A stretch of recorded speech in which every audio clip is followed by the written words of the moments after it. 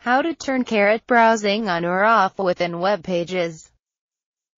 Here's how. 1.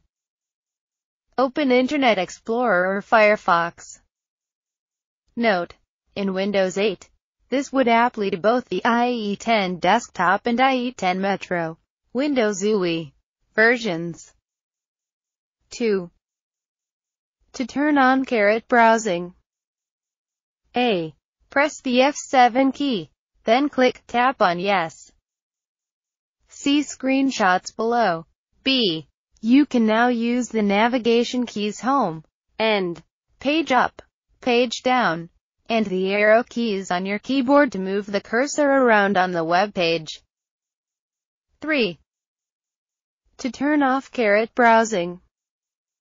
A. When finished, press F7 again to turn off Caret Browsing. That's it. Shawn.